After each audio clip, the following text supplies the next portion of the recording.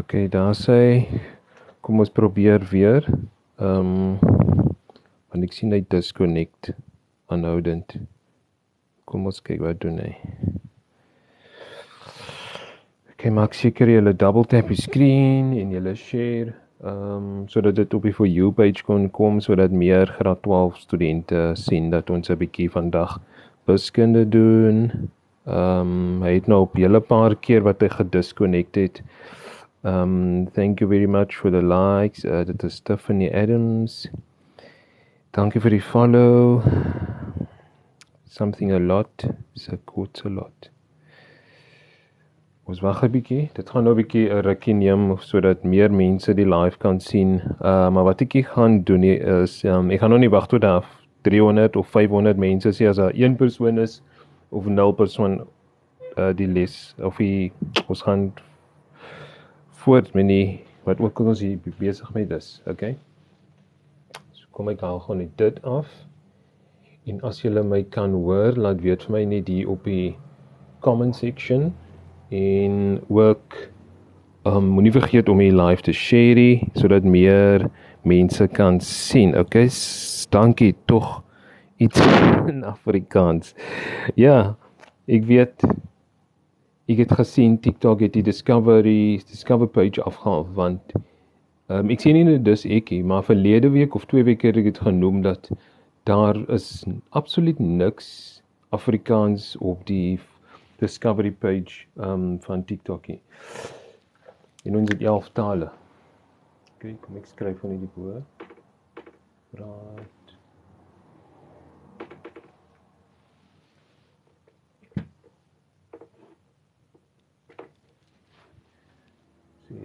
Graad 12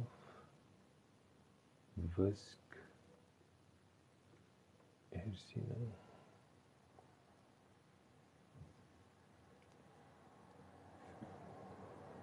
Hersiening.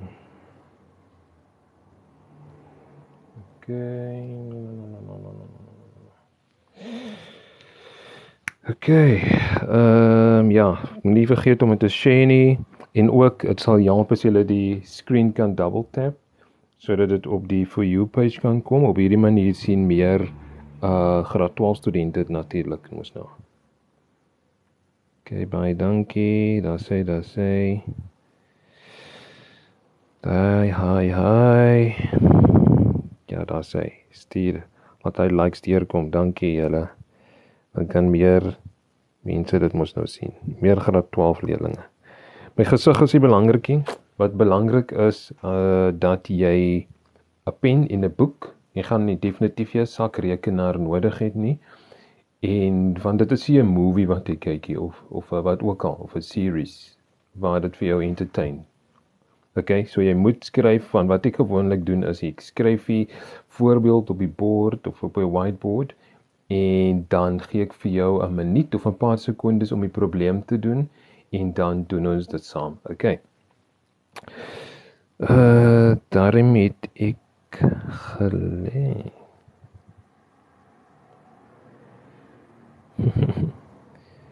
Okay, daar sê.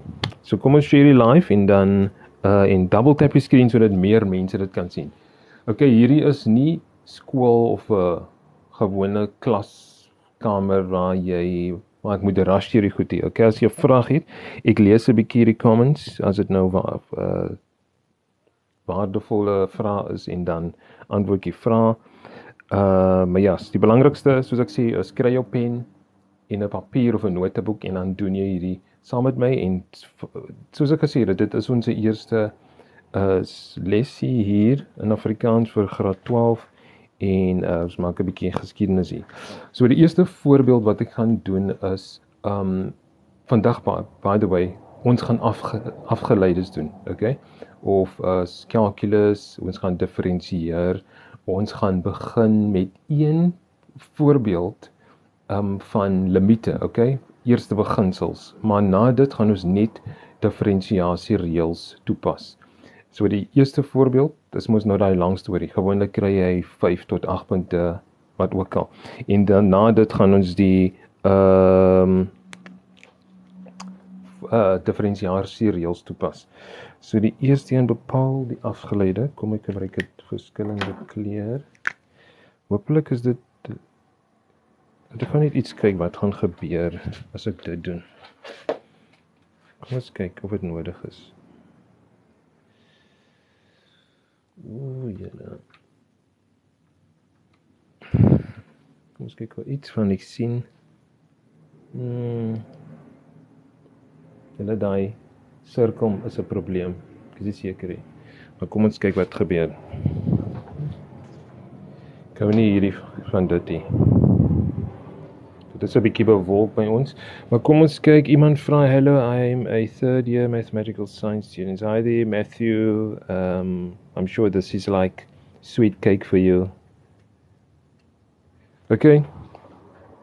So hier in elk geval, as jy 'n Engelse student is en jy het 'n vraag in Engels, you are more than welcome to ask the question in English and then I will answer it. But the whole explanation will be in Afrikaans. Obviously, the math language will be the same, okay? But obviously, if you have, like I said, if you have an question that you want to ask, I will read the comments and then I will explain it to you. Okay, so hier gaan ons die eerste vraag is afgeleide vanuit eerste beginsels. Kom ons sê, oorwys van bepaal, nee.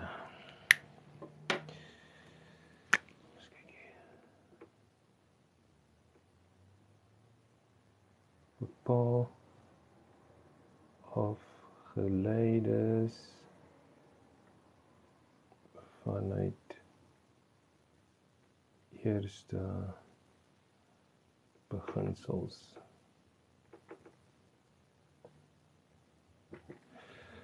Okay, hoopelik kan julle dit lees. As die ligge probleem is en dan gaan ek dit afsit, okay? Ek hou nie hierdie van hierdie storie nie. Maar as dit in ons pad is, dan gaan ons dit definitief ontslae raak van die ring light. So kom ons kyk na hierdie, dit is wanneer ons het f van x is gelyk aan 2x plus 3. Okay. So ek gee vir jou net so 'n paar minute en dan as jy 'n finale antwoord het, jy is meer as welkom om dit te comment of as jy vashak iewers en dan laat weet my. Matthew say thank you for helping the guys. Yeah. Matthew. All of the best with your studies, Matthew, and your final year for you.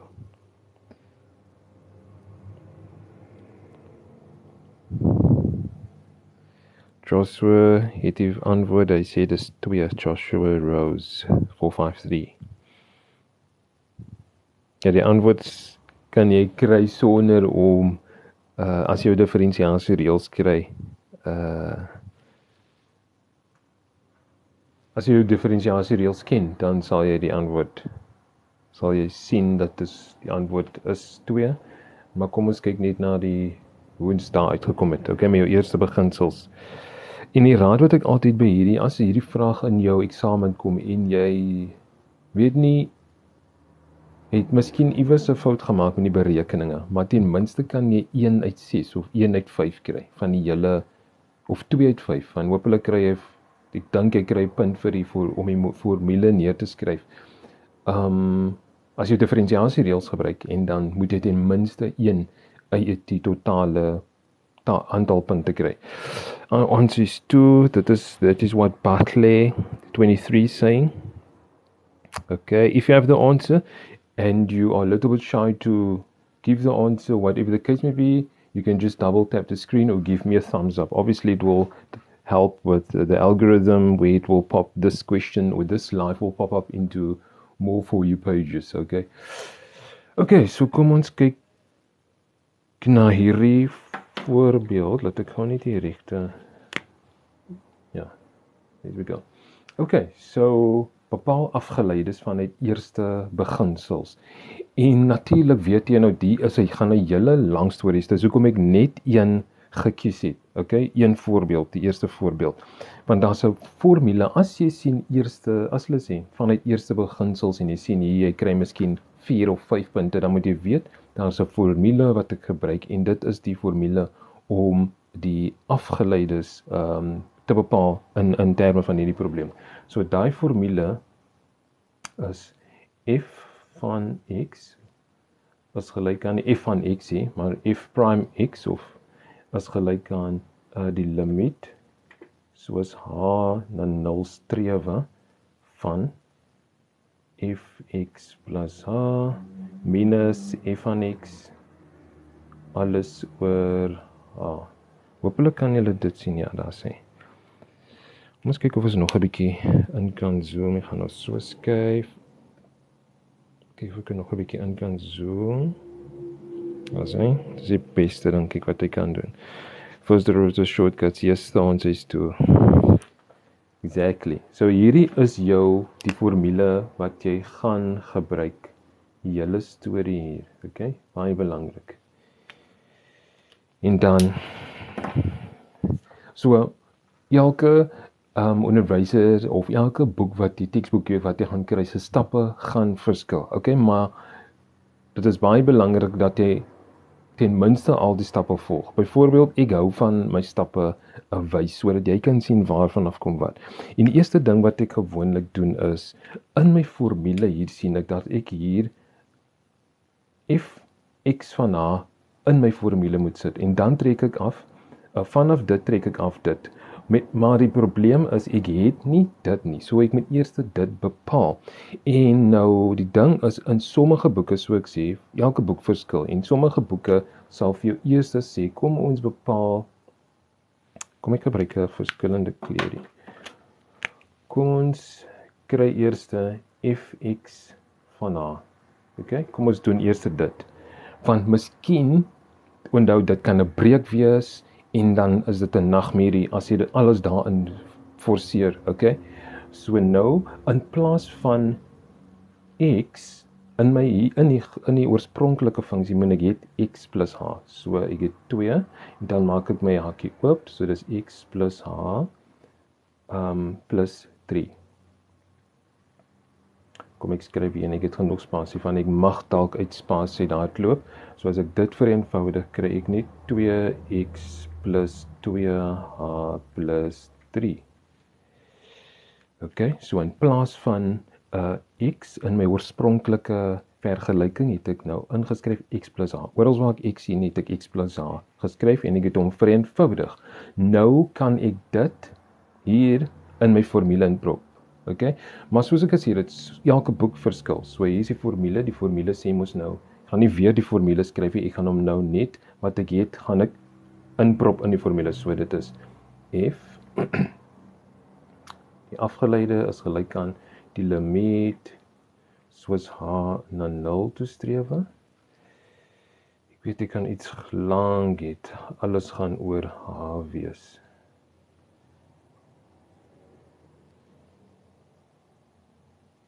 Ongelukkig kan ek nou nie groot skryf hierdie van ek mag dalk uit spasie laat loop, ek is nie seker nie. En die formule sê Paulwin skryf dit, ons het al reeds dit bepaal, dit is 2x plus 2h plus 3.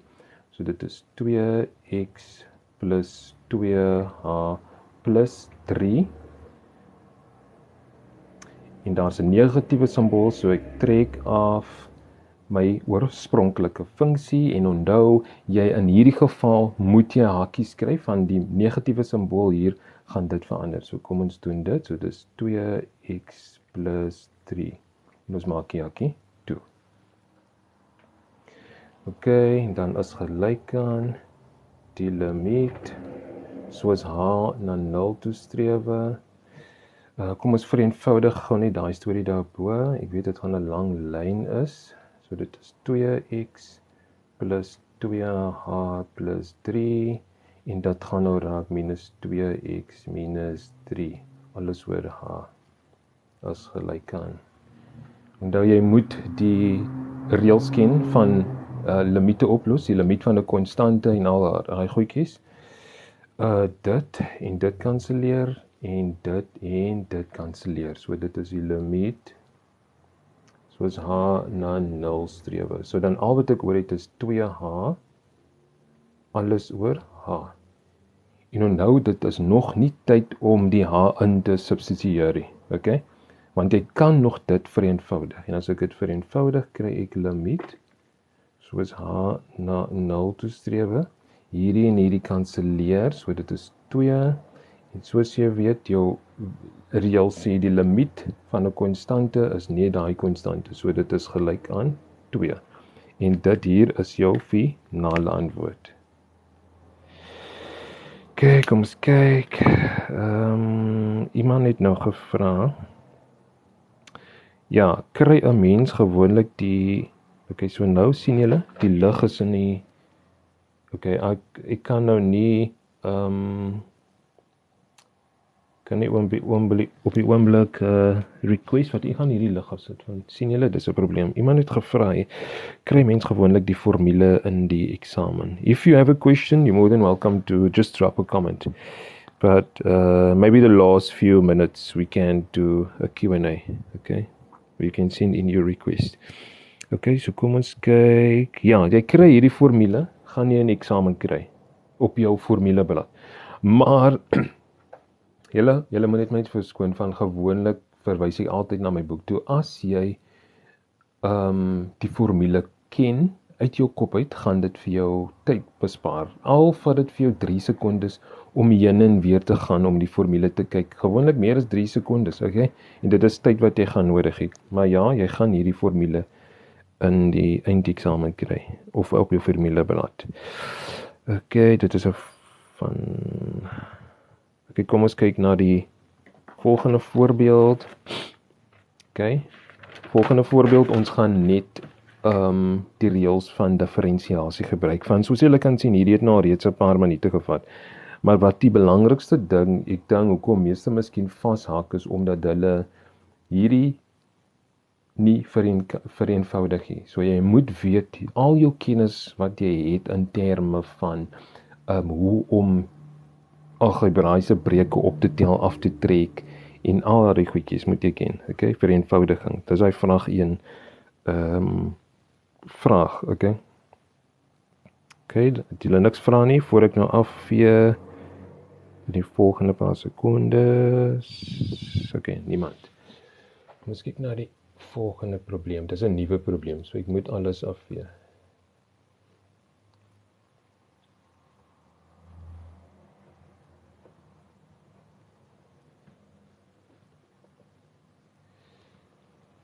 Ek het 'n hele paar voorbeelde neergeskryf, so ek nou net versigtig wees. Die tyd van hierdie sessies is altyd nie lank, altyd 50 tot 'n uur. So ons begin, kom ons sê 20 past 4, so we will finish at 20 past 5. Okay. Die mees belangrikste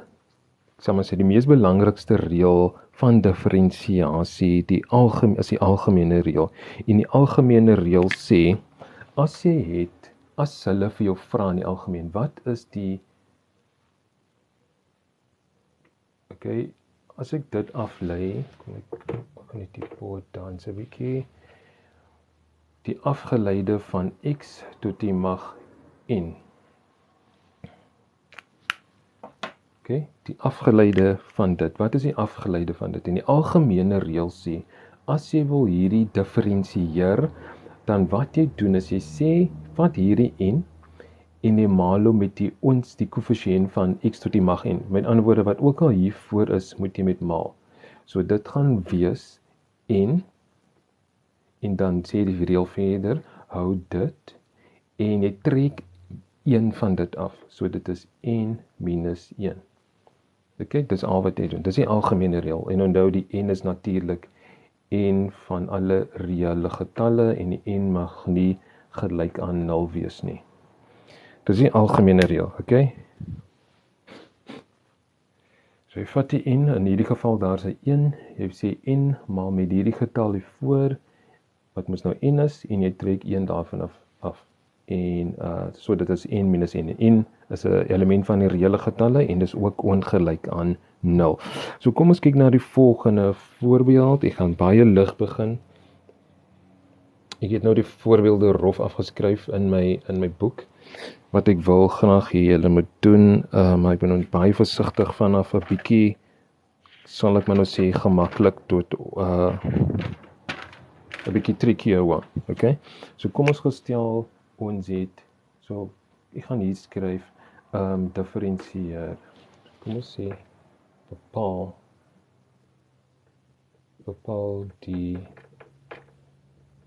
afgeleide. Hulle kan dit op verskillende maniere sê. Hulle kan sê diferensieer, of hulle kan sê die dx, of wat ook al, of hulle kan sê in die begin bereken, en dan sê doen hulle, skryf hulle net die notasie van die afgeleide. Okay? In hierdie geval sê ek bepaal die afgeleide, en ek wil hê jy moet die afgeleide bepaal van, kom ons gee hierdie kleur 'n kans. Jy moet die afgeleide van y is gelyk aan 10 x kubiek bepaal. Okay? So as jy die antwoord het, jy kan comment, of jy kan net die screen double tap, en dan weet ons mos nou, okay, jy is saam met ons.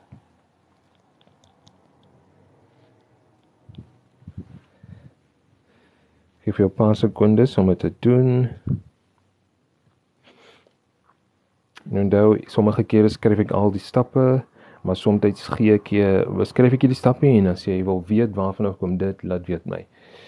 Die comments. Okay, thank you for following, Weberina. Maak seker julle share die live julle, en double tap die screen, op hierdie manier kan meer mense dit sien. Okay, hierdie een is maklik, okay. Vorige reël, soos die algemene reël sê, ons moet hierdie 3 vat en ons maal met 10 en ons trek 1 af. Nou, die notasie is verskillende notasie, in hierdie geval gaan ek hierdie een gebruik, so dis die y, die x, ek diferensieer in terme van x, okay, van daar is 'n x, kan ek diferensieer, so dis 3 gemaal met 10, en dit gee vir my 30, en ons hou hierdie veranderlike, en ons trek 1 van dit af, so dis 2, en dit is my finale antwoord.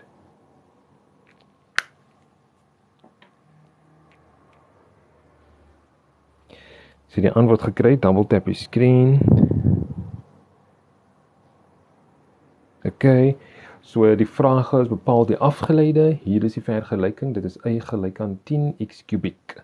So ons moet die y, die x kry, ons moet diferensieer in terme van x. Okay, so daar is 'n x, so met ander woorde, ons kan diferensieer, want as daar nie 'n x sou gewees het nie, dan kan ons nie diferensieer nie. So die y, die x, sodra ek dit skryf, moet my die ding wat ek aan die regterkant van die gelykanteken doen, ek moet nou diferensieer my oorspronklike vergelyking, en die algemene reël sê, vat hierdie 3 maal met 10, en dit was wat ons gedoen het, 3 maal met 10 gee my 30, ek hou hierdie veranderlike x, en ons trek 1 van dit af, so dit is 2, en dit is my finale antwoord. So kom ons kyk na die volgende voorbeeld. Kom ek kyk julle. Ons kyk hierdie een. Kom ons maak skoon.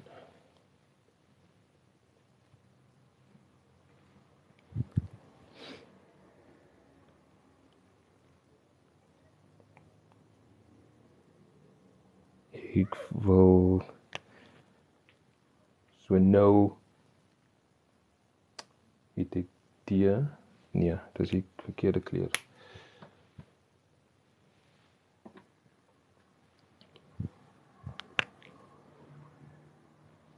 So dit is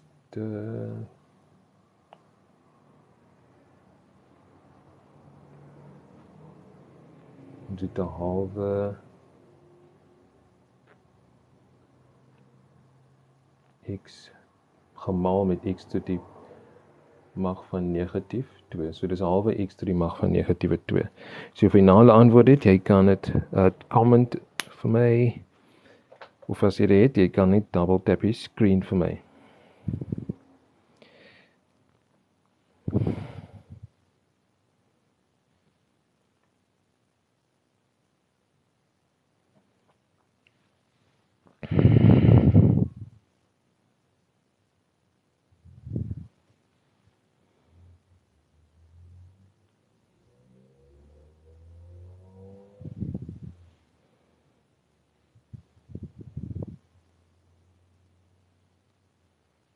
with a follow.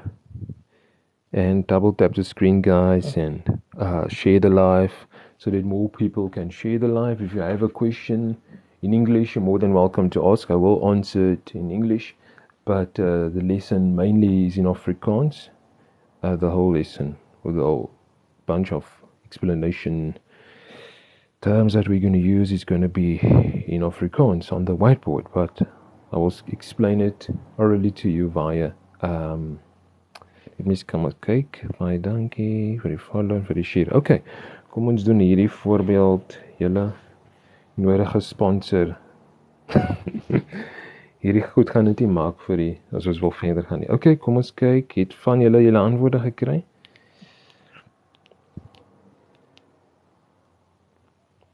Hierdie sal seker 3 punte wees in die eksamen. En dan al wat jy hier doen, is die algemene differentiasie reël. Okay, so hier, die reël sê, vat daai negatiewe eksponent en maal dit met dit. En as ek dit doen, so negatief 2 gemaal met 'n half, dit gaan vir my gee negatief 1. Jy hoef nie die 1 te skryf nie, maar kom ek skryf dit daar, sodat julle sien, dit is wat ons gekry het. Okay, so dis dit gemaal met dit. En dan sê die reël verder, hou die veranderlike daar, en dan trek jy net een van dit af. So negatief 2, negatief 1, dit is negatief 3. En dit hier is jou finale antwoord. Okay, wie van julle dit gekry?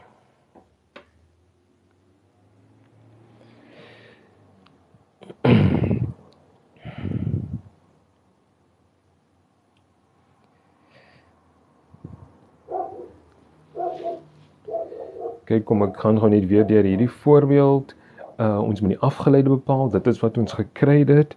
Ek weet ons gaan die algemene reël gebruik, wat sê, kom ons vat hierdie negatiewe 2 en ons maal dit met hierdie helfte. Ek het die 1 dag geskryf, maar dit is nou nie nodig, ons almal weet, jy hoef nie die 1 voor 'n koëffisiënt te skryf in hierdie geval. So negatief 2 gemaal met 'n half, gaan met 1 op 2, gaan vir my gee negatief 1, en dan sê die reël verder, hou die veranderlike en ons trek negatief 1 van hierdie af. Okay, toe kry ons negatief 3. So iemand het gesê, ek het probeer, het is nou graad 8, so ek's redelik dom, glad nie. Weet jy, jy's 'n stap voor alweer, want daar's net een reël wat jy basies hier gebruik. So môre kan jy vir jou meneer sê, meneer, ek het afgeleides geleer. Miskien plaas vir jou oor na graad 12 toe, jy weet nooit. Okay, kom ons kyk na die volgende een. Dis die Okay, soos julle kan sien, die notasie van hierdie een was verskillend van die vorige een. Okay. Kom ons doen nog een. Kom ons gebruik weer. Hoe lyk die per storie? Lyk ook maar 'n bietjie. Val. Kom ons gee die ligte blou weer 'n kans. Ons het nou bepaal die afgeleide. Jy moet die afgeleide van G van X is gelyk aan 3. X tot die mag minus 1 op 5. 10. Dis 1 op 15. 1, 5. Okay, hopelik kan julle dit sien.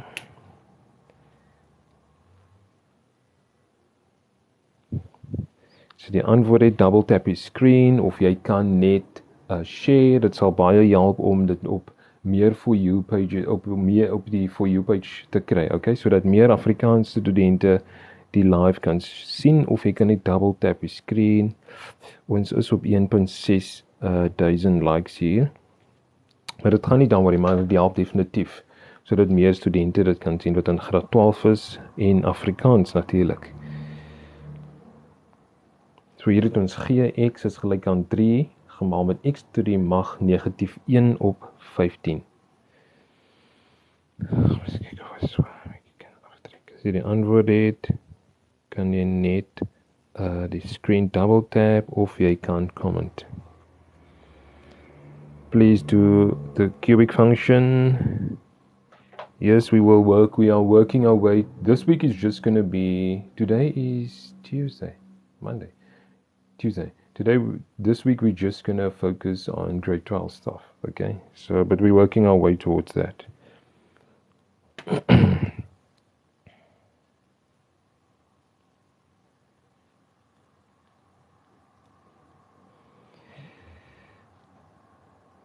Okay, so hier gaan ons weer die algemene reël gebruik.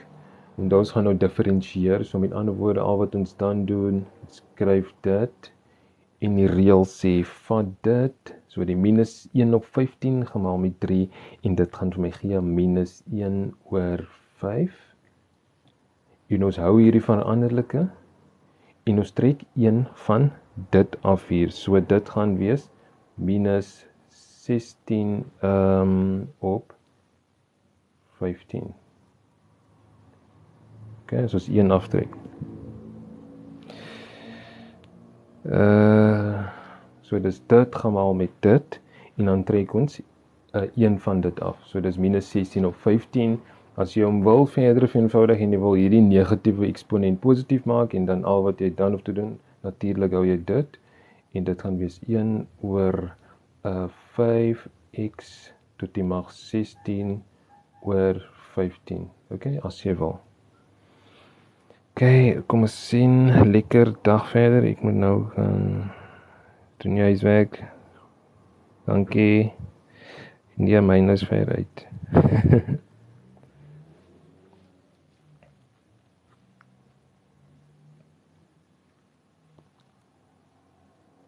Okay, so kom ons kyk na nog een. So ons doen net die algemene reël wat ons die hele tyd toepas. So kom ons kyk na hierdie een. Ons het, kom ons kyk of daar julle, kom ons kyk of ons ander kleure ook 'n kans kan gee. Kom ons kyk vir groen. Ons het F hoor, ja, nee, hoe lyk dit nou so? F van T, ek moet daar druk. Ok, ek sien. Dis gelyk aan 1 oor 2 vierkantswortel T. As hy, dit lyk beter. So dit is F van T is gelyk aan 1 alles oor 2 gemaal met vierkantswortel van T. Okay, ons moet die afgeleide bepaal.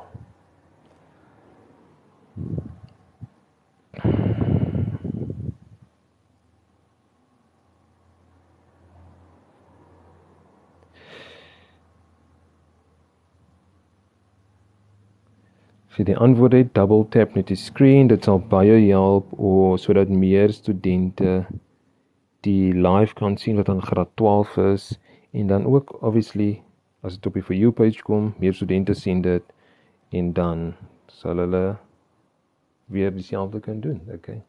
Hulle vriende sê wat in graad 12 is of wat ook al. Okay, as jy die antwoord het, jy kan ook het comment.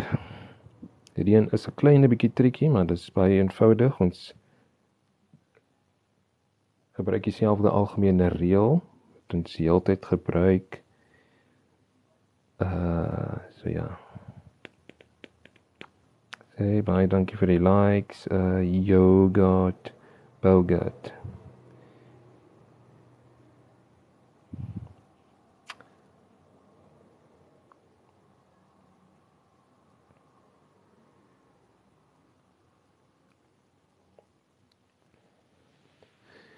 Okay, so ons moet hierdie aflei. F van T is gelyk aan 1 alles oor 2 die vierkantswortel van T. Ons differentieer met T, okay? So as iemand het kry Tomo 17 or Tomo something 1 over 40 to the power of negative a half. Okay. 1 over 4 to the power of 1 over 40. Okay, to the power of negative a half. Okay, kom ons kyk gou net. Dit is 'n bietjie moeilik met die kennis wat jy het en jy wil die algemene reël gebruik, differentiasie reël. Dit is 'n bietjie moeilik, okay, om direk te differentieer. Maar wat jy kan doen is, ons kan hierdie skryf as Kom ek kyk net, ja.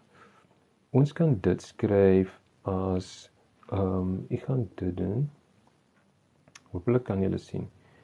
Hier, ek kan dit skryf ook as 1 oor 2 gemaal met 1 oor vierkantswortel t. Kyk, gaan al die stappe wys, jy hoef nie, as jy nie seker is of jy al die stappe moet wys en jy gaan punte verloor, dan is dit beter dat jy al die stappe wys. Dan, die rede hoekom ek dit doen is van, ek wil hê, dan moet die veranderlike moet so op die einde lees, sodat ek die eksponent kan vat en maak. Wat ek daarmee bedoel is, hier het ek nou dit opgebreek, reg? Onthou, hierdie is presies dieselfde as dit, en dan gaan ek hierdie skryf as 'n negatiewe eksponent. Met ander woorde, ek gaan ook kry, onthou, dis dieselfde storie, dit kan hier begin, ja. Ek kan net 'n pyltjie maak, sodat jy kan sien, ek het nou hier vanaf dan toe gegaan. Ok, so, ek het my half, en ek gaan skryf dit as 'n negatiewe eksponent, so met ander woorde, dit kan ek ook skryf as t tot die mag negatief 'n half.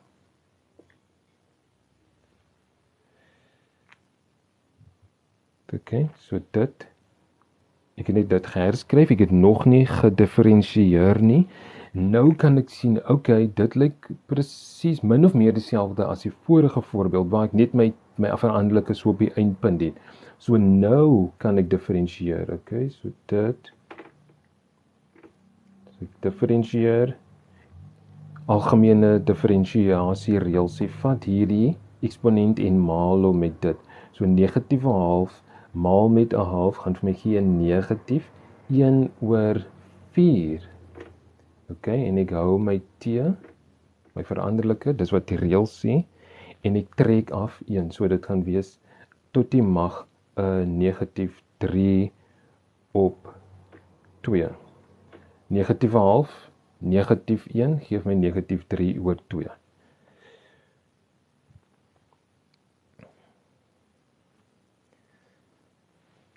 So ek kan dit hier los, ok, of kyk maar na die punte wat toegeken word aan jou.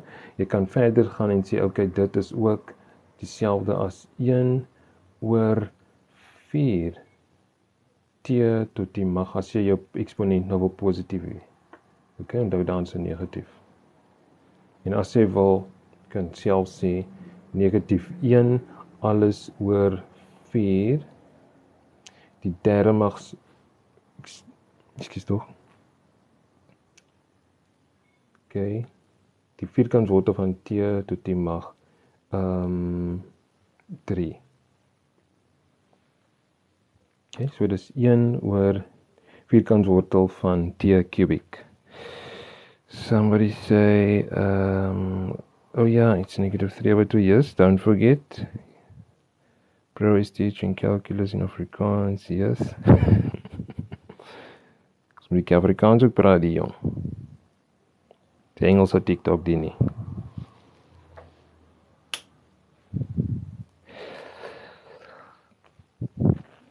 Kyk, kom ek gaan net weer deur hierdie voorbeeld. Dit was die vraag, ons moet hierdie aflei, 1 oor 2 vierkantswortel t, ok? Dit is 'n bietjie moeilik om dit te differentieer, so wat ek gedoen het, ek gaan dit herskryf, sodat my t so op die eindpunt lê, dan weet ek, ok, ek gaan die eksponent vat en begin maal, ok? So ek het gesê, kom ek breek dit op, dan het ek dit opgebreek, hierdie en hierdie is presies dieselfde, en dan het ek geskryf dit as negatief eksponent, of ek het hom geskryf, convert na eksponensiële vorm toe, so met ander woorde, hierdie 1 op t, vierkantswortel t, gaan ek skryf as t tot die mag 'n half. Nou is dit makliker om te differentieer, so nou gaan ek begin differentieer, ek sê, ek gaan hierdie negatief half vat, en maal hom met hierdie half, so ek het gekry negatief 1 oor 4, en dan sê die reël verder, kom ons trek 1 van dit af, en dis wat ek daar gekry het. As jy hom wil verder en vereenvoudig, kyk maar net na jou punte, of dit, weet, hulle gaan miskien sê 6 punte, wat ook al, ek sê nie, jy gaan 6 punte vir dit kry nie, dan weet nou, ok, ek moet genoeg stappe daarin sit. So hierdie, het ek net gesê, ok, gaan dit as 'n positiewe eksponent skryf, daar het te kom, en dan onthou die negatief is die heeltyd daar, soos jy kan sien regdeur, en dan is hy onder, en as jy wil, jy kan hom skryf ook in wortelvorm, en as ek wat opskryf na wortelvorm, is dit die vierkantswortel van t tot die mag 3. Ok, kom ons kyk na die volgende voorbeeld. Ons het nog so 23 minute. Ons kyk na hierdie een.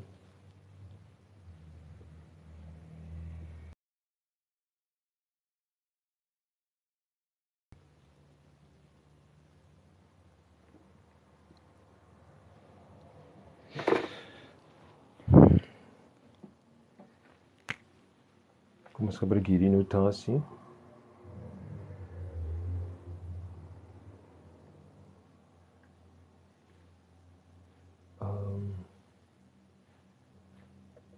Zes plus 2x tot die mag 17. Okay, so die afgeleide bepaal.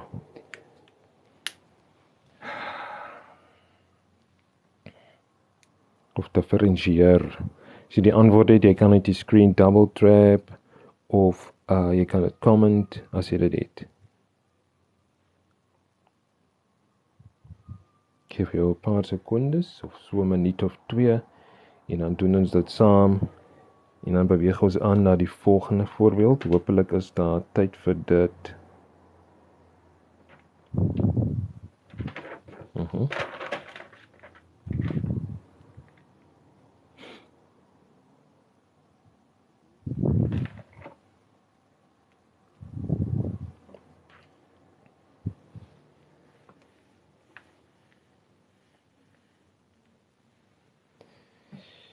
If you have the answer, you're more than welcome to comment the answer. If you have a question in English, you're more than welcome to ask as well. Okay? But the explanation on the whiteboard is in Afrikaans.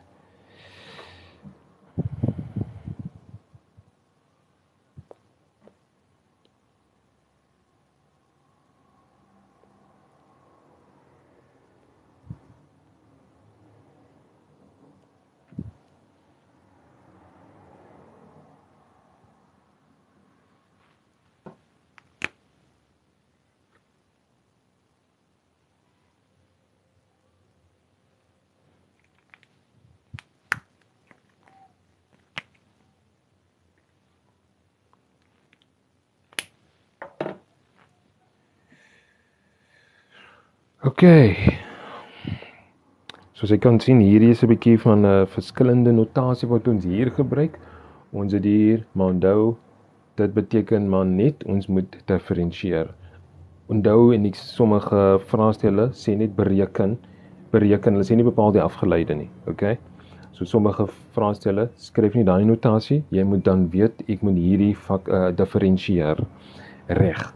So die afgeleide van die som in hierdie geval, dit is mos nou 'n som, is die som van die afgeleide. So met ander woorde, hierdie is presies dieselfde as dit.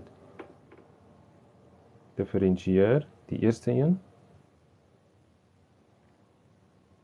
en ek tel op die differentiasie van die tweede term, in hierdie geval, dit is 2x tot die mag 17, daar sê.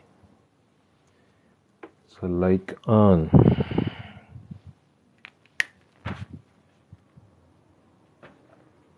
Okay, ek sien niemand het die antwoord hier. So hierdie een, basies wat dit sê is, die afgeleide van die som is die som van die afgeleides. Okay, so al wat ons dan het is, die reëls van differentiasie sê, vat hierdie 6 en maal hom met 8, okay? Dan wat ons dan kry is 48, verder sê die reël hou die x, en ons trek af 1 van dit, so dit is 5. Daar is 'n plus, ons skryf die plus neer, en dan as ons dit differentieer, 17 maal 2 is 34, hou hierdie x soos hy daar is, en ons trek 1 van dit af, en dis 16. En dit hier is ons finale antwoord. Okay, eenvoudig soos dit. So die afgeleide van die som is gelyk aan die som van die afgeleides. Afgeleide, as die 3 terme gewees het, dan lei jy om 3. So die antwoord gekry het, double tap die screen, en ons het nog so 20 minute oor, ons kan nog die live share, ons kan nog kyk of ons meer mense kan kry op die live met ons. Okay, welkom aan ons eerste Afrikaanse graad 12 wiskunde live sessie op TikTok julle.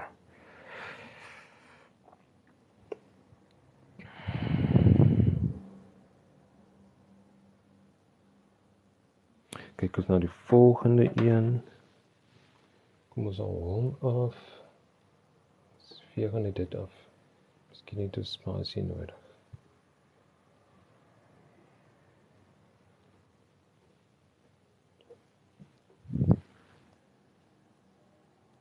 Dit maar weer my, kom ons gee perse kans. Ons het in, hoe lyk dit op die bord? In is gelyk aan 'n halwe g kubiek plus 7. Ek is nie so tevrede met hierdie kleur nie hulle. Kom ons kyk wat het hy vir ons instoor.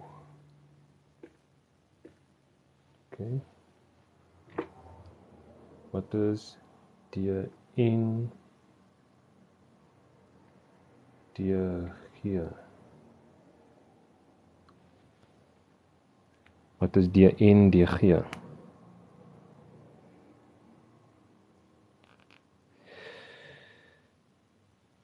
So in is gelyk aan 'n half 1 op 2 g kubiek plus 7. Ons kyk hoe is die.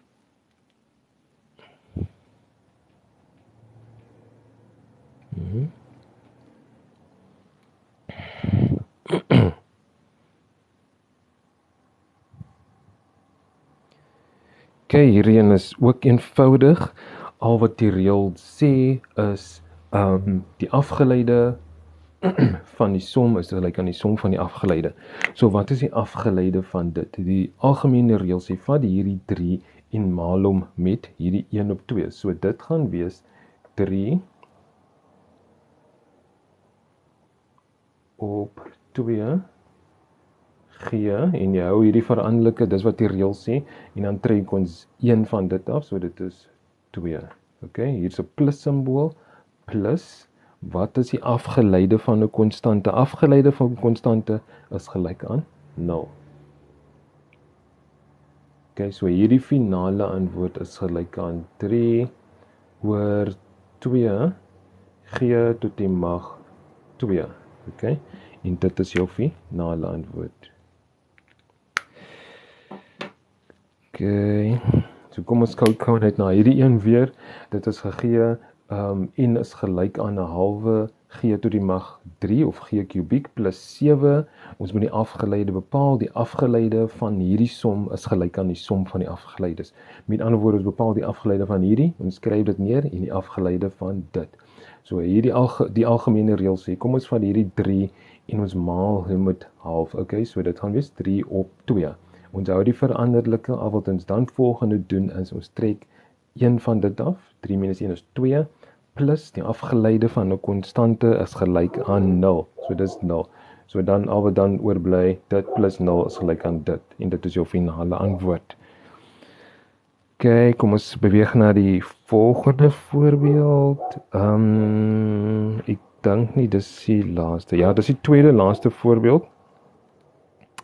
En wat ek gaan doen is ek gaan 'n voorbeeld op die bord skryf en dan ek gaan dit ook op my stories sit, op my TikTok stories. So vir julle wat op die stories, as julle na my profile toe gaan en dan klik julle op my gesig en dan sal julle sien daar kom stories uit. En ek gaan as 'n probleem wat ek hier op die bord gaan skryf wat ek wil hê jy moet vir my op Instagram stuur. Okay, ek sal my Instagram handle daar neersit of ek sal dit ook in my bio kry. So hierdie is my finale voorbeeld wat ek hier gaan skryf. Kom ons vee dit af. So dit is, kom ons kyk, gaan dit hier skryf. S is gelyk aan t kwadraat plus 4t plus 3 alles oor t plus 1. Okay, en natuurlijk wat ons moet doen, ons moet sê wat is die S, die T. Okay, wat is die S, die T? Wat is die afgeleide van dit?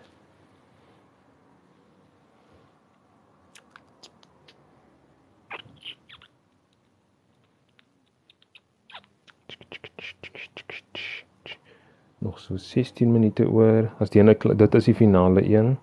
Daar's miskien nog mense wat ons nog met die finale een kan join. En dan gaan ek een op die bord skryf. Jy kan dit met my DM op Instagram.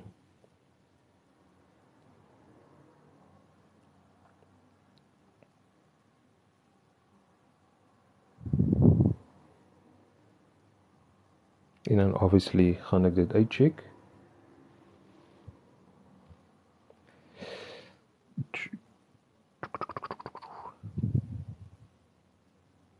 Soos differentieer.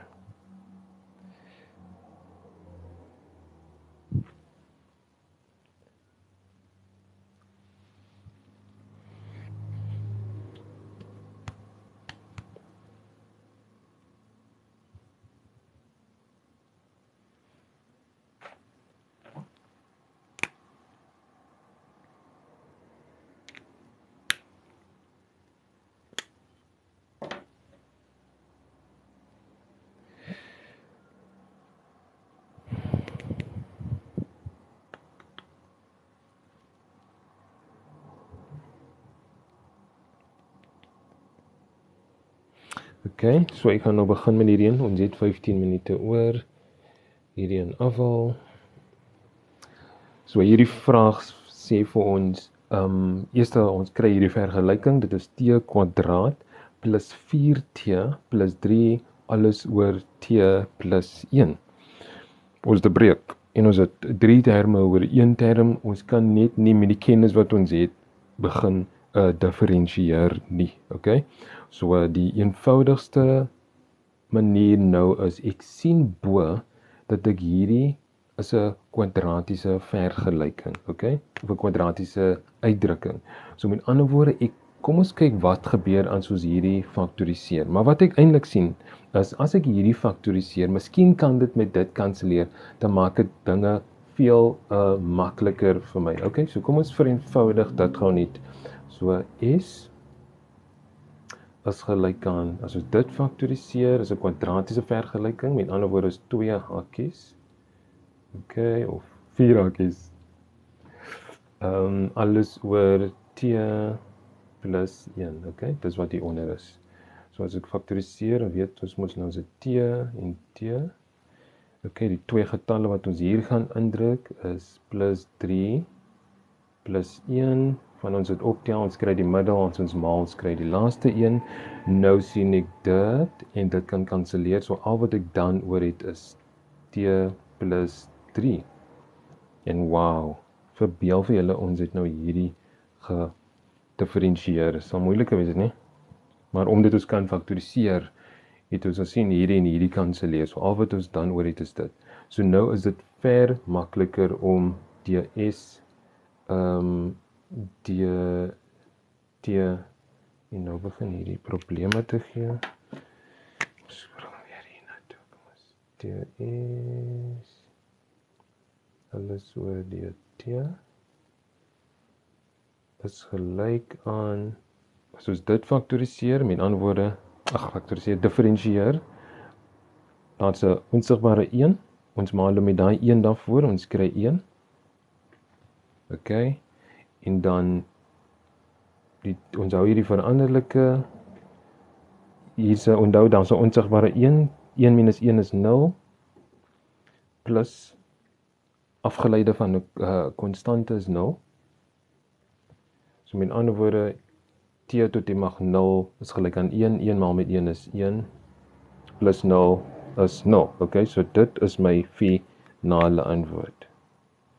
Okay, ons gaan nou deur dit gaan, en as jy miskien, Frans ga ek het iemand sê, I don't understand Afrikaans, I'm from England, so I'm not understanding it. Yes, but obviously the math is the same.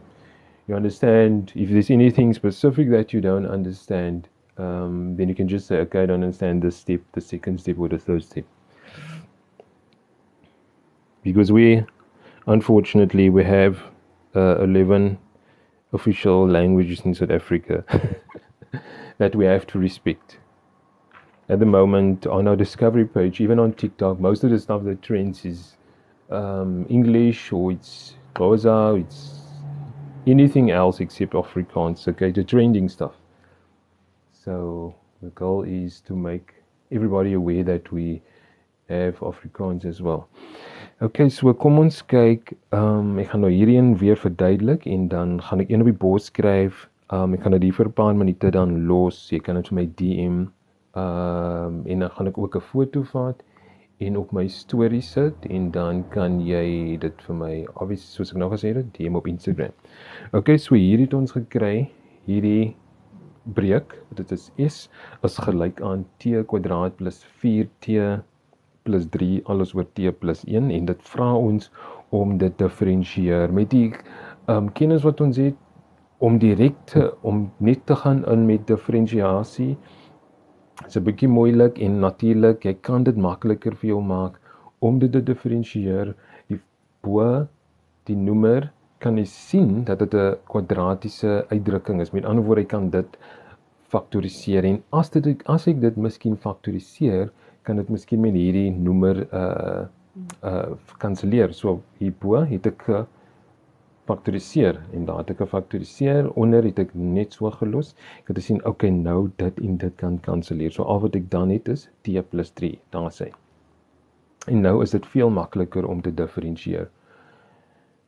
So ons het t plus 3, hierdie t, afgeleide van dit, ek het nou verduidelik, daar is 'n onsigbare een, maar onthou in wiskunde hoef dit nie te skryf nie, want dit is daar 1 gemaal met daardie 1 wat daar voor is, gaan vir ons gee 1, en t, en ons trek mos nou 1 hiervandaan af, so 1 minus 1 is 0, so is t tot die mag 0, plus die afgeleide van 'n konstante is gelyk aan 0, en 1 maal met 1, ek gee vir jou 1, so daar is die 1, en ons hoef nie dit te skryf, en dit was ons finale antwoord. Okay. So kom ons kyk, Fortnite, gedra vir jou, ek is nou in die klas nie. Okay, so julle, ek gaan nog iets op die bord skryf, julle kan dit vir my op Instagram DM. Laat ek sien, ek moet nou lekker kleur kry.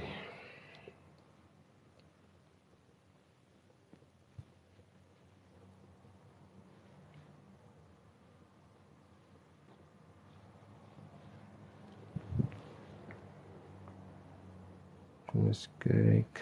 Wat gaan jy maak? Ja, kom eens. Hier in die kant.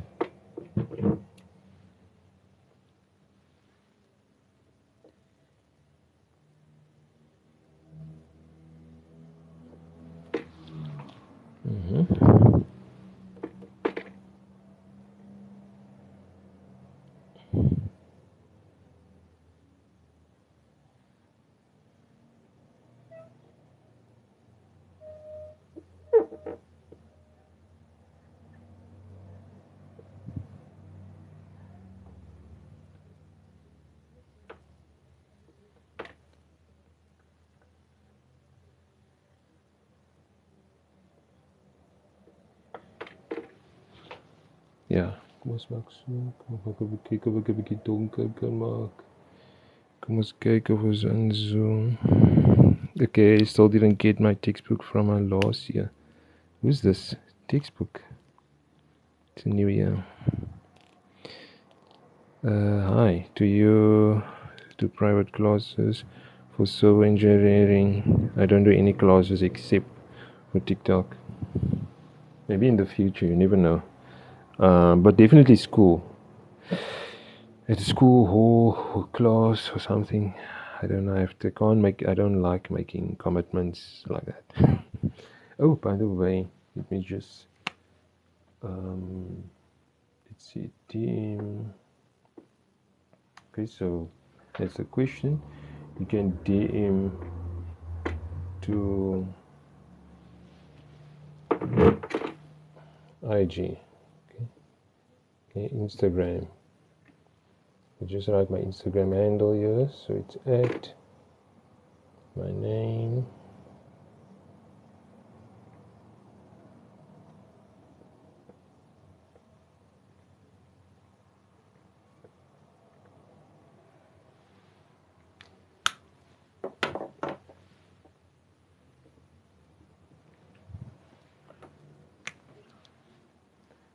DM answer.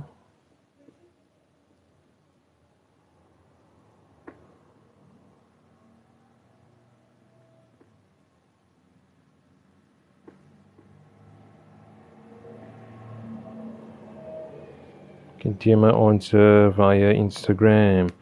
Understand. Thanks for the info, though. Pleasure. Banner _377. So hierin kan jy via Instagrams vir my stuur jou antwoord. Jy doen dit op 'n bladsy en jy vat 'n foto en jy stuur vir my die foto. Okay? Ek sal dit op my stories ook sit. So ek gaan hierdie live aanlos vir die volgende 6 minute. En dan dit is ons finale storie wat ons hierop het. Okay, môre gaan ons verder. Ons gaan kyk wat ons môre gaan doen, maar is definitief ek dink dit is raaklyne of iets soos dit. So you're gonna skip my comment like that. Who's this? Easy _2. What did you comment? Let's see. Still didn't get my textbook from last year. Still didn't get my... From who? From the school.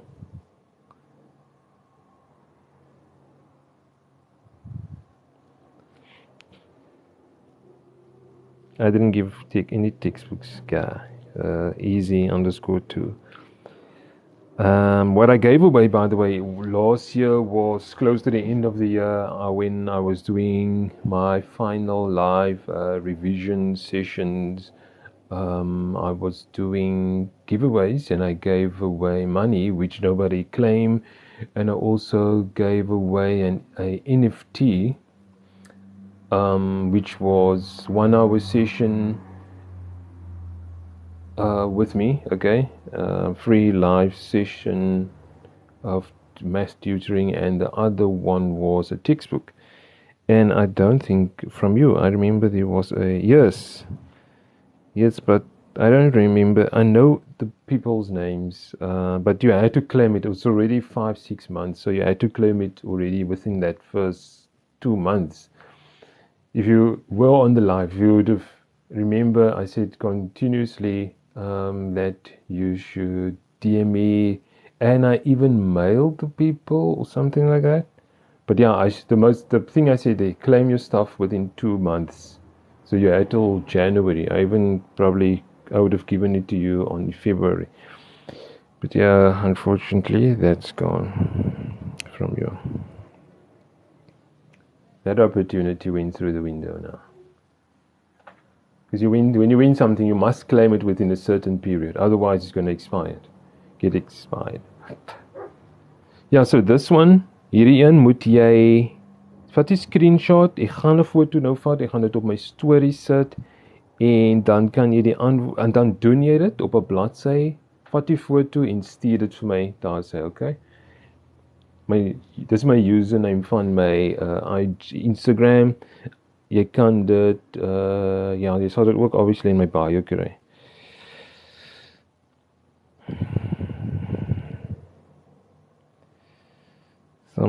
So now easy also, how much was that money? It was only 250 rands. But it was money. I gave him my money. Let's see if we can get sponsors this year. Maybe it will be more. Okay, because that was out of my own pocket.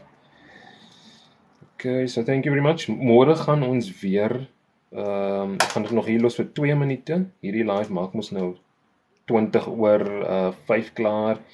Ek gaan hierdie screenshot vat. So as jy dit nie, jy kan dit aan my vriende ook stuur. Laat weet hulle môre 4 uur gaan ons weer ons live doen. Ons gaan 4 uur môre weer live. Okay? Vir graad 12. Maak seker julle nooi genoeg mense na die storie toe.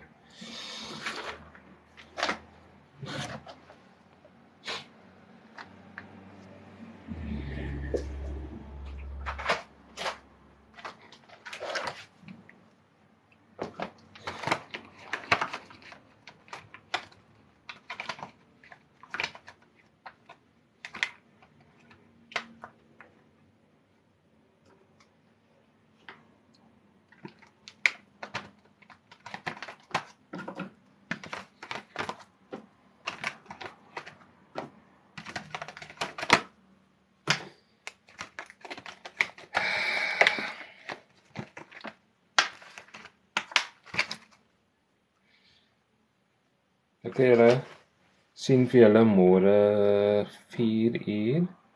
En dan ek dink die volgende dit is deel van calculus. Ons gaan môre die ander hoostukke kyk wat ons môre kan doen. Miskien kom maar iets deur, maar dit is definitief graad 12, okay? En is nou eksamentyd julle. Sit alles in, okay? Hierdie is 'n baie belangrike eksamen vir jou.